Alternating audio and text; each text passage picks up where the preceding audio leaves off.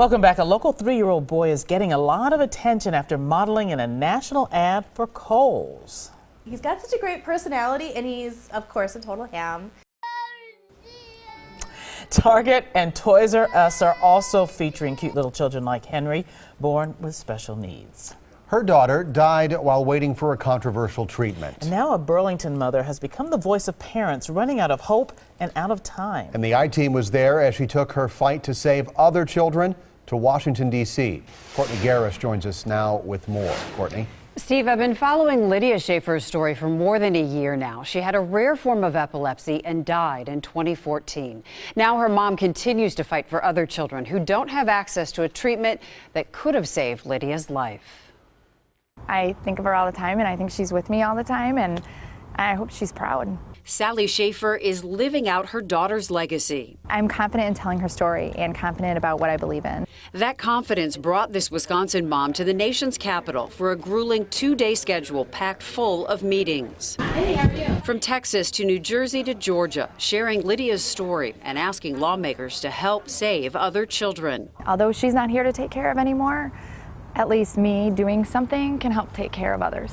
We followed Sally and a group of mothers and grandmothers from across the country lobbying for access to this, a therapeutic hemp oil known as CBD. The oil is extracted from the marijuana plant but contains only a trace of THC, so it doesn't produce a high. It's used in some states to treat seizure disorders, but CBD is a Schedule I drug like heroin, which makes it illegal in most states. The research shows that it's non-toxic. You cannot die from an overdose. Paige Figge is from Colorado. Her daughter, Charlotte, made national news after CBD oil saved her life. We were literally picking out headstones, signing do not resuscitates. I didn't have hope. Charlotte was seizing every 30 minutes around the clock, and nothing could stop them. Paige had access to CBD oil in her home state because of Colorado's marijuana laws. After 4 years on the oil, Charlotte is thriving. It was shocking to see the transformation with Charlotte. Shocking. She is now almost seizure-free and off all pharmaceutical meds. People found hope in Charlotte's story, including Sally. Her daughter's seizures happened mostly while she slept. Lydia's last treatment option was the oil. But it was illegal in Wisconsin, so Sally fought to change the law and won. Governor Walker signed Lydia's law in April of 2014. Less than a month later, Sally lost her daughter. Grief comes and goes all the time. Adding to that grief, the law named after her daughter isn't working.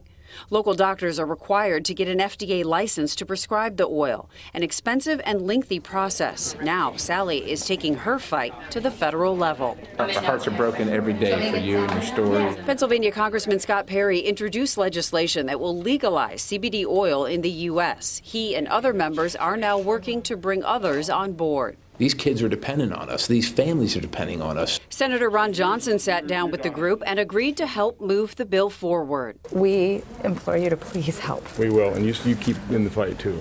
Wisconsin Senator Tammy Baldwin also supportive. Yes, welcome. Thank you for meeting with us. And willing to help. The advocacy of these mothers is amazing. And I think they're really enlightening a lot of my colleagues. As the wheels of the political process continue to turn, Sally reminds lawmakers families are running out of time. I don't want anyone else having to be in these shoes, having to miss their child as much as I do. Congressman Paul Ryan signed onto the bill before he became House Speaker, and having his support is huge in all of this. This trip also helped sway Wisconsin Congressman Jim Sensenbrenner after his staff met with Sally. Sensenbrenner went from waiting on FDA trials to actually co-sponsoring the bill. And there is actually a hearing next week in Madison on Lydia's law. Sally State Senator still trying to make that local law work. You got to admire her courage and her willingness to fight. She has a lot of it. Okay. Courtney, thank you very much. Great story.